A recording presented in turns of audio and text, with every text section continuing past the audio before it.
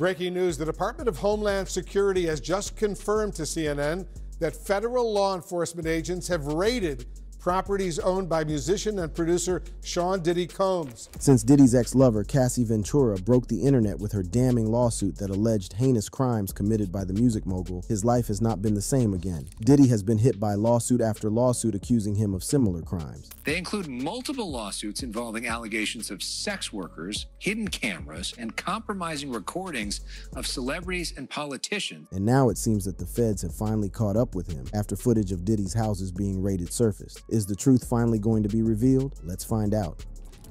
Diddy and the feds.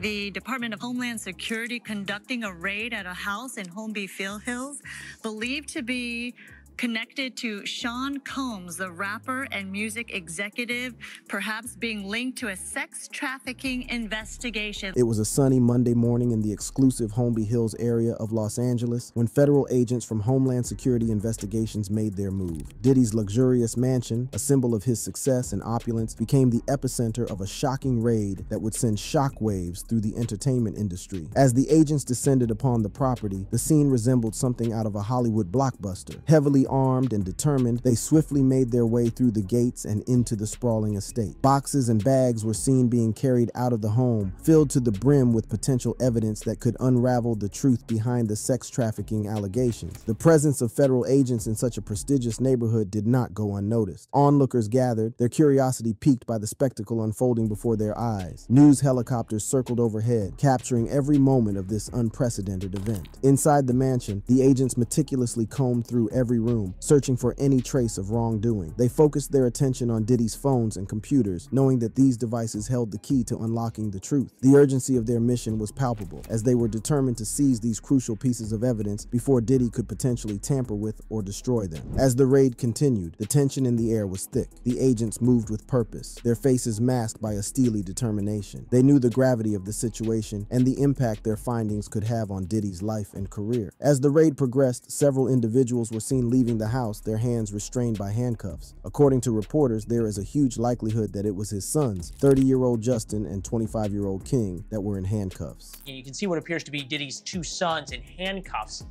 in the yard. The raid on Diddy's Los Angeles home was a pivotal moment in this ongoing investigation. It marked the beginning of a journey into the dark underbelly of the entertainment industry, where power and influence can sometimes hide sinister secrets. The evidence collected during this raid would be crucial in determining the truth behind the sex trafficking allegations and potentially bringing justice to the victims. While the raid on Diddy's Los Angeles mansion was making headlines, federal agents were simultaneously executing a search warrant at his Miami residence. The stunning revelation that both of Diddy's homes were targeted in this sex trafficking probe sent shockwaves through the entertainment world. Breaking news out of Star Island. Several law enforcement agencies are raiding the home of hip-hop mogul P. Diddy.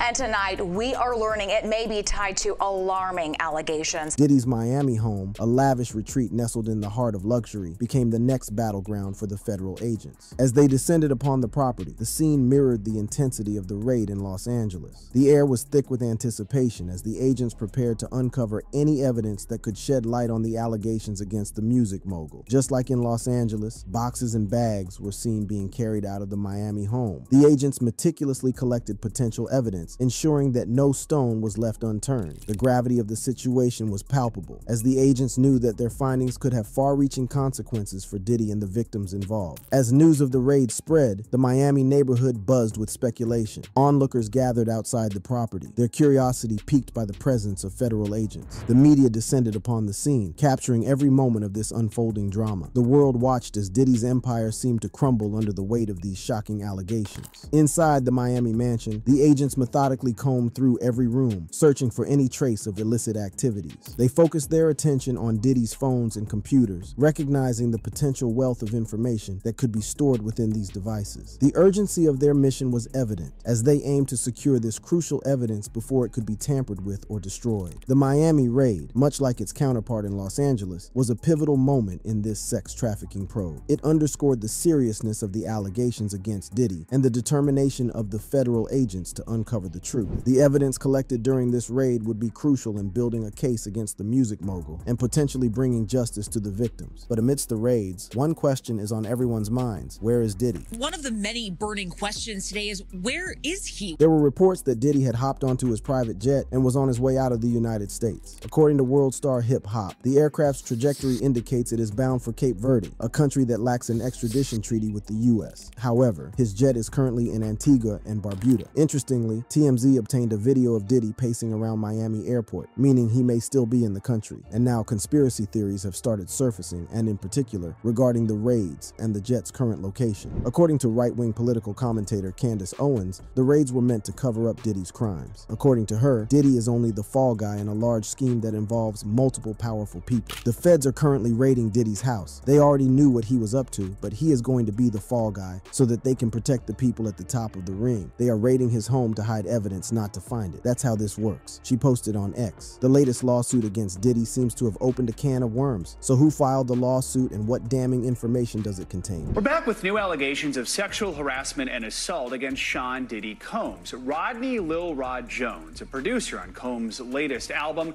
filed a lawsuit Monday. He alleges that Combs sexually harassed and assaulted him while he lived at several of Combs' homes. The music industry was shaken to its core as former producer and videographer Rodney Lil Rod Jones filed a lawsuit against music mogul Sean Diddy Combs. In this shocking lawsuit, Jones accused Combs of sexual assault, harassment, and threats. The allegations made by Jones sent shockwaves through the industry, raising serious questions about the conduct of one of the most influential figures in the music world. According to the court documents, Jones worked closely with Combs, producing 9 songs on his recent Love album from September 2022 to November 2023. During this time, Jones claims to have lived with Combs in various cities across the United States and even accompanied him on international vacations. However, what started as a dream opportunity quickly turned into a nightmare for Jones. In the 73-page lawsuit, Jones alleges that he witnessed, experienced, and endured many things that went far beyond his role as a producer on the Love album. These allegations paint a disturbing picture of a toxic work environment and a culture of abuse surrounding Combs. The lawsuit names not only Combs but also several other individuals as defendants, including Combs' adult son Justin, his chief of staff Christina Coram, Universal Music Group CEO Sir Lucian Grange, and former Motown Records CEO Ethiopia Habtemariam. Jones claims that these individuals were aware of the misconduct and failed to take appropriate action. The allegations made by Jones are nothing short of shocking. According to the lawsuit, Jones alleges that he was the victim of constant unsolicited and unauthorized groping and touching of his ass by Combs. These acts of sexual harassment created a hostile work environment for Jones, who felt violated and powerless in the presence of his employer. Shockingly, Jones also claims that he was asked to work in Combs' bathroom, where the music executive would walk around naked and shower in a clear glass enclosure. This behavior made Jones feel uncomfortable and further contributed to the toxic environment he alleges existed. In addition to these incidents, Jones alleges that Combs showed him a recording of American DJ, record producer, and television personality Stevie J engaging in anal intercourse with a man. According to Jones, Combs used this recording as a way to manipulate and solicit him, suggesting that such behavior was common in the music industry. Diddy knew Jones looked up to and idolized Stevie J and used the recording as a way to solicit him. This is a normal practice in the music industry. Look, even Stevie J is doing it, Combs reportedly told his then employee. These allegations paint a disturbing picture of a culture of exploitation and abuse within the music industry. Jones claims that he expressed his concerns about the inappropriate behavior to Combs' chief of staff, Christina Coram, but his concerns were dismissed as friendly horseplay. Furthermore, Jones alleges that on Thanksgiving Day in 2022, he was sexually assaulted by the female cousin of Combs' then girlfriend, Yung Miami, in the presence of Combs and his staff. These shocking allegations raise serious questions about the safety and well-being of individuals within Combs' inner circle. Jones also claims that Combs brought prostitutes into his Miami house and that on one occasion he was drugged and possibly raped. Jones also alleges Combs forced him to engage in unwelcome acts with sex workers and that Combs and his staff engaged in, quote, serious illegal activity. In addition to the alleged use of various drugs, Jones claims to have footage of Diddy providing laced alcoholic beverages to minors and sex workers at his homes in California, New York, the U.S. Virgin Islands, and Florida. This seems to have sparked off the recent raids on Diddy's homes. This isn't the first time someone close to Diddy has revealed that the music mogul used to spike girls' drinks. Former bad boy rapper rapper, Mark Curry, who is the author of the revealing expose Dancing with the Devil, has also recently come forward with shocking allegations against Diddy. These allegations, which were left out of his book, paint a disturbing picture of a man who allegedly abused his power and mistreated those around him. In a series of clips posted on the YouTube channel Art of Dialogue, Mike Curry recounts his firsthand experiences with Diddy's disturbing behavior. Perhaps the most unsettling accusation made by Curry is that he witnessed Diddy spiking women's drinks. This drugging practice, according to Curry, was a common occurrence and was seen as part of the hip-hop culture at the time. The revelation is deeply disturbing, as it suggests a culture of exploitation and disregard for the safety and consent of women. On them bottles right there, they'd been to have something to make the girls be real slippery and all of this kind of stuff. After a while, they all running, opening up their mouth like little birds. Just run around just popping pills in their mouth. These allegations, if proven true, reveal a deeply troubling pattern of behavior that goes beyond sexual harassment and enters the realm of criminal activity. As the lawsuit unfolds, the world is left grappling with the shocking details outlined by Rodney Lil Rod Jones. These allegations have sparked a much-needed conversation about power dynamics, consent, and accountability within the music industry. In a statement to the press, Sean Holley, Combs' lawyer, wrote, "Lil Rod is nothing more than a liar who filed a $30 million lawsuit, shamelessly looking for an undeserved payday. His reckless name-dropping about events that are pure fiction and simply did not happen is nothing more than a transparent attempt to garner headlines. We have overwhelming, indisputable proof that his claims are complete lies. Our attempts to share this proof with Mr. Jones's attorney, Tyrone Blackburn, have been ignored. As Mr. Blackburn refuses to return our calls, we will address these outlandish allegations in court and take all appropriate action against those who make them." The Diddy saga is getting weird each passing day, and interestingly, has now dragged Michael Jackson's name into the mix. What exactly has been uncovered? The P. Diddy saga. Well, guess what, ladies and gentlemen?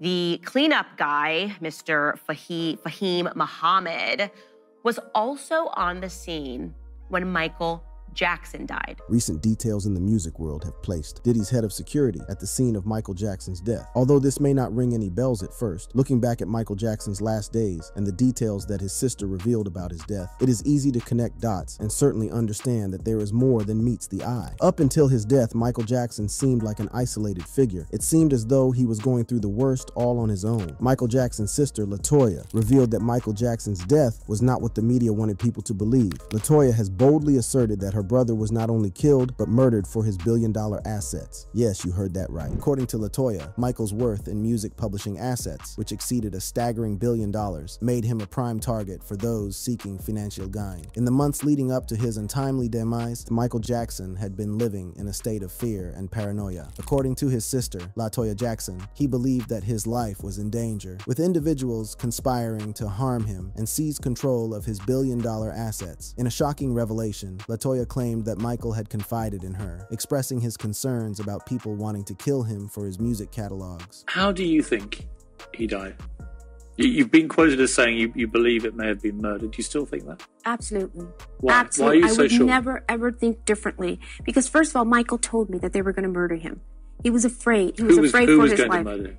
The people that were involved in his life, the people that were controlling him. The investigation into Michael Jackson's death was a complex and painstaking process. The police, along with forensic experts, delved into every aspect of the case, determined to uncover the truth. LaToya Jackson, while refraining from naming specific individuals, believed that it was not the work of a lone perpetrator, but rather a conspiracy involving multiple people. Michael was murdered, and we don't think just one person was involved. Rather, it was a conspiracy of people. I feel it was all about money. Michael was worth well over $1 billion in music publishing assets, and somebody killed him for that. He was worth more dead than alive, she said in an interview. The circumstances surrounding Jackson's sudden death raised immediate concerns. The Los Angeles Police Department and the Drug Enforcement Administration launched an investigation to uncover the truth. They delved into the singer's medical history, scrutinizing the doctors who had prescribed medications to him. The investigation revealed a disturbing pattern of prescription drug use by Jackson. It became apparent that he had developed a heavy addiction to drugs, including propofol and OxyContin. These revelations shed light on the extent of his struggle with insomnia and the lengths he went to find relief. Conrad Murray, the man entrusted with Jackson's care, became the primary focus of the investigation. Questions arose regarding his role in the singer's death and the decisions he made regarding the administration of medications. The evidence pointed to Murray's negligence, leading to his eventual charge of involuntary manslaughter. Guilty. Murray was sentenced to 4 years in prison, a consequence that many believed was a small price to pay for the loss of a musical icon. However, he was released after serving only 2 years, leaving many to question the justice system's handling of the case. This actually made LaToya's claim that Conrad really was the fall guy, but revelations in 2024 have certainly increased speculation surrounding MJ's death and spawned many conspiracy theories. One man is at the center of everything. Enter Fahim Muhammad. Well, guess what, ladies and gentlemen? The cleanup guy, Mr. Fahim Muhammad, was also on the scene when Michael Jackson died. So who exactly is Fahim Muhammad, and how is he connected to both Michael Jackson and Diddy? Turns out Fahim Muhammad was Diddy's head of security and was key in helping him get away with his crimes. Fahim had deep connections within law enforcement and could make any problem disappear. In fact, the lawsuit filed by Lil Rod claims that Diddy instructed his employees to call Fahim anytime they were in trouble with the law, and he could make their problems disappear. One of the most disturbing crimes that Lil Rod had witnessed that was covered up by Fahim involved a 2022 incident that occurred at Chalice Recording Studio in Hollywood while Diddy was hosting a writers and producers camp. Jones alleges Diddy, his son Justin, and Justin's friend G were in a heated conversation in the studio's bathroom when shots rang out. Jones claims the rapper and his son left the bathroom, but G was lying on the floor, holding his stomach and bleeding out of his legs/hip area. Jones says he ran to help the man and sat him on the toilet while calling for others to get an ambulance. Photos in the lawsuit allegedly show G's blood on the studio's restroom floor and toilet stemming from this incident, but when authorities later arrived, Jones says Diddy gave strict instructions to lie to them and say G was shot outside of the studio by a drive-by assailant. According to LAPD's investigation, the victim was shot outside the studio during a robbery and then ran into the studio, bleeding. However, Jones says he witnessed LAPD spend hours in the studio after the shooting, including in the bathroom, and make no arrests. Well, what is strange is that Fahim Muhammad was among the first people on the scene when Michael Jackson died. What is even stranger is the fact that he was only 21 at the time and worked as MJ's head of security. Did Fahim, at 21, have the credentials to protect a pop star of Michael's caliber? What exactly were his qualifications at the time? Well, it turns out just 1 year before MJ's death, Fahim graduated from Sacramento State University with a Bachelor's of Science degree in Business Administration with a concentration in real estate and marketing. Why would a business graduate be in charge of the king of pop security? Something obviously seems fishy with the whole situation. But is it any wonder that Diddy got away with many crimes throughout his career? Diddy's woes began in late 2023 when Cassie Ventura filed a lawsuit against him, and it has gone downhill for him since then. In a lawsuit made public today, Cassie says there was a pattern of control, drug use, and forced sexual encounters. In September 2023, singer Cassie, known professionally as Cassandra Ventura, filed a bombshell lawsuit against her ex-boyfriend, music mogul Sean Diddy Combs. The lawsuit, filed in the U.S. District Court for the Southern District of New York, accused Diddy of rape, sex trafficking, and physical abuse. According to court documents, Cassie alleged that she was lured into an ostentatious, fast-paced, and drug-fueled lifestyle by Combs. What started as a professional relationship soon turned into a romantic one, with Combs exerting complete control over Cassie's life. The lawsuit claims those close to Diddy turned a blind eye to physical abuse. Beatings were witnessed by Mr. Combs' staff and employees, the suit read, but no one dared to speak up against their frightening and ferocious boss. Cassie said she never went to the police for fear of her abuser Diddy. In one instance of abuse in 2009, Diddy allegedly kicked her repeatedly in the face, making her bleed, and had his staff hide her in a hotel room. In response to the allegations, Combs vehemently denied Cassie's claims, calling them offensive and outrageous. He accused her of extortion, claiming that she has been demanding $30 million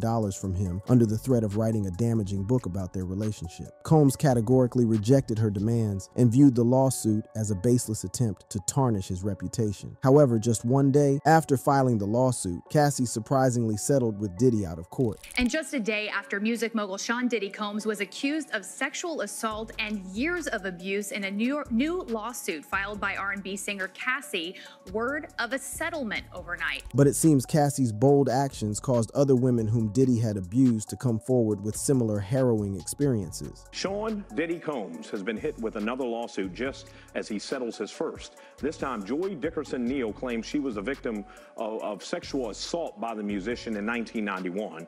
A spokesperson for Combs says the accusations are not credible and purely a money grab. In the first lawsuit filed against Sean Diddy Combs, Joy Dickerson Neal came forward with shocking allegations against the music mogul. According to the lawsuit, Dickerson Neal accuses Diddy of assault and battery, intentional infliction of emotional distress, sex trafficking, gender-motivated violence, and the making and dissemination of revenge.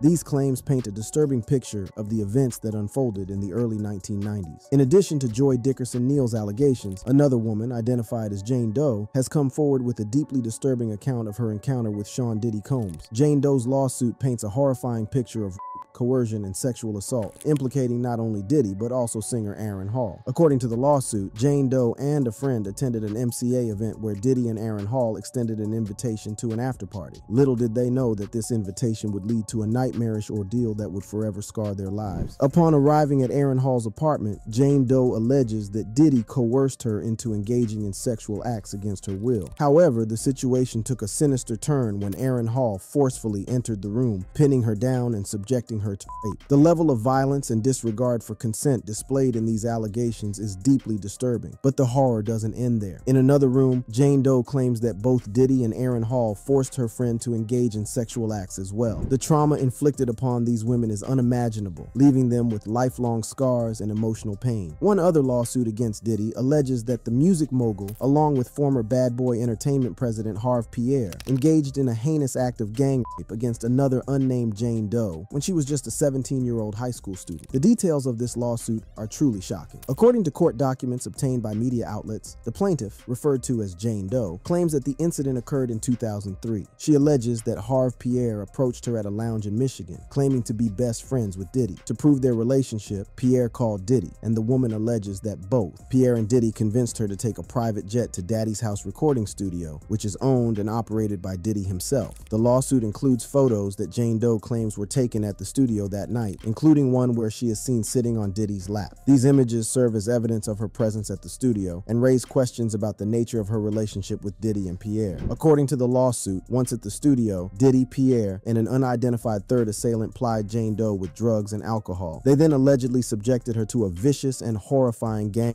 rape. The suit describes the incident as part of a sex trafficking scheme, with the defendants exploiting a vulnerable high school teenager and transporting her by private jet to New York City, where the assault took place. Where will the Diddy saga go from here? We can only wait and see.